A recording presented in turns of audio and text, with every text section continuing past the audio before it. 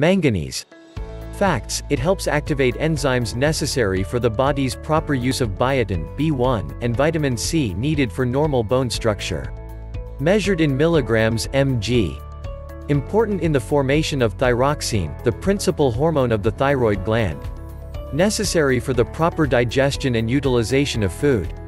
No official daily allowance has been set, but 2.5 to 5 milligrams is generally accepted to be the average adult requirement. Important for reproduction and normal central nervous system function.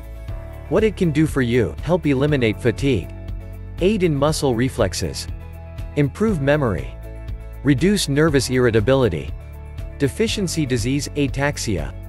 Best natural sources: nuts, green leafy vegetables, peas, beets, egg yolks, whole grain cereals. Supplements, most often found in multivitamin and multimineral combination in dosages of 1 to 9 milligrams. Toxicity, rare, except for industrial sources.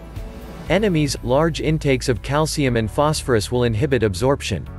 Personal advice: if you suffer from recurrent dizziness, you might try adding more manganese to your diet.